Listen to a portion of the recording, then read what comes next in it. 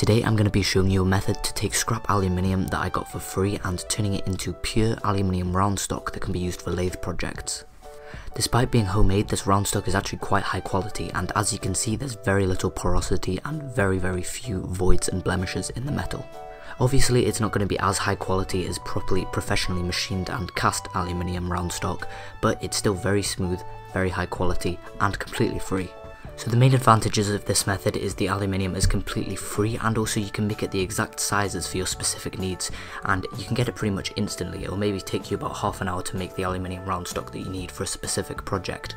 So the first step is a source of aluminium, and ideally you want to get it completely for free or for as cheap as possible, because if you are going to buy it for full value then you might as well just buy it in roundstock form and just skip out this entire process.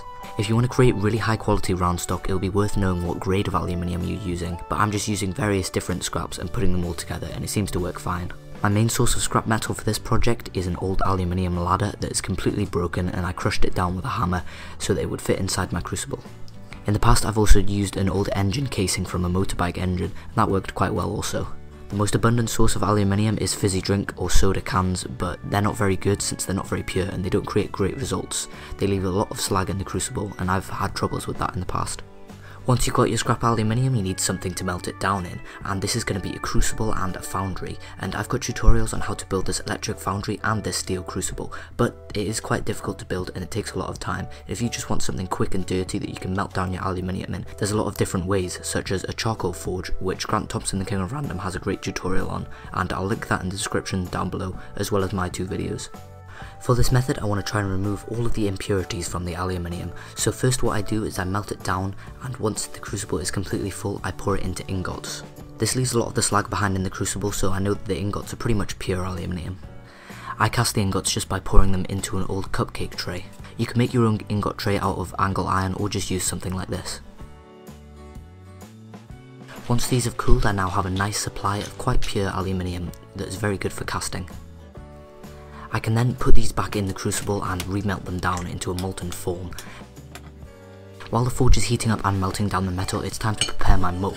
You basically want something circular that you can pour the aluminium in, and you can use a steel coffee can for this. It obviously needs to be something that's steel or above the melting point of aluminium, and it's easiest if it's a hollow tube that's very smooth on the inside so that you can hammer it out afterwards.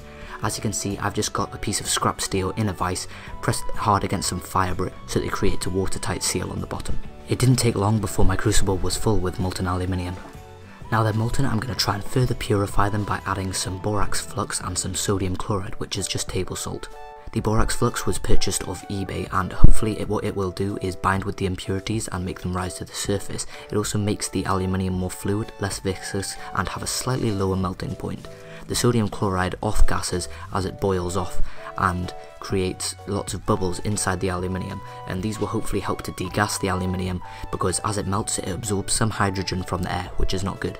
I use the end of a stainless steel threaded rod to remove some of the dross and oxide that's floating on the surface. Do this gently as to not add any more bubbles to the metal, and I'd slowly scrape it off until it's shiny. This isn't completely necessary, but is all another step to further purify the aluminium and get better results in the roundstock. Once I have a nice pure metal, it's then time to cast it. I take it over to my mould and simply just pour it in. I left it to cool for about a minute or so and tried to hammer it out. At this point it was still about 300 or 400 degrees Celsius, and it was really hard to drive out, and my screwdriver was actually sinking into the soft hot aluminium.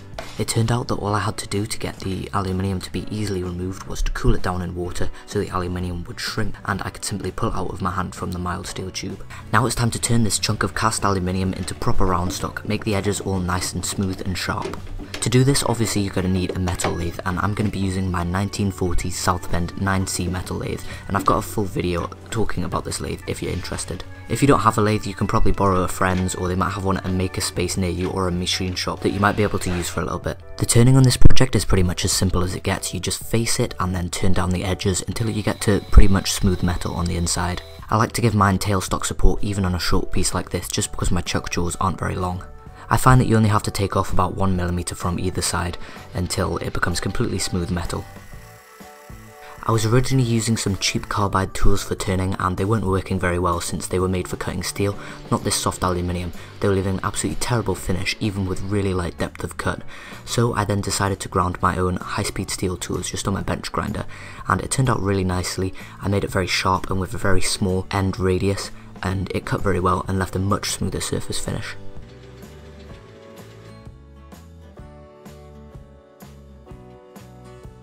After the first one turned out quite nicely and it was quite a nice small solid piece of aluminium, I decided to make another one and I wanted a larger one, so I made a much larger crucible out of scrap steel.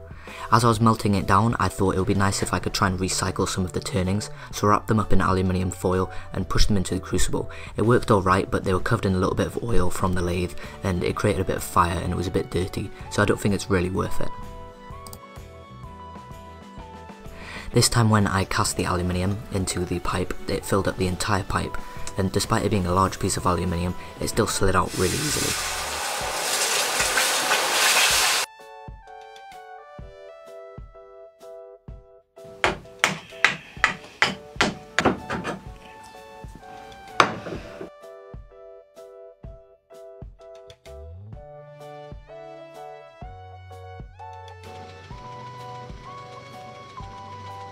So this is what my 3 pieces of round stock look like once I finished making them, and I did quite enjoy making this type of round stock, and I really enjoy using my lathe, and I'd like you guys to recommend me some more projects that I can do on my lathe, since I really like using it.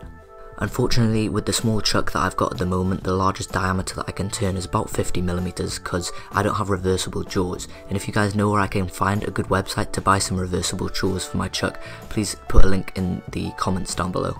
So thanks for watching guys, I really hope that you enjoyed this quick little video about how to make a round stock. I've got some more cool projects coming up to do with casting, and if you have any more good recommendations for what you think I could cast with my new electric forge, then please leave them in the comment section down below. If you want to help support my channel and get early access to videos, you can pledge to me on Patreon, and you get up to 5 days early access to all new content that I post, plus updates on future projects. Also, if you want to see what I'm doing in between videos, you can follow me on Instagram for free.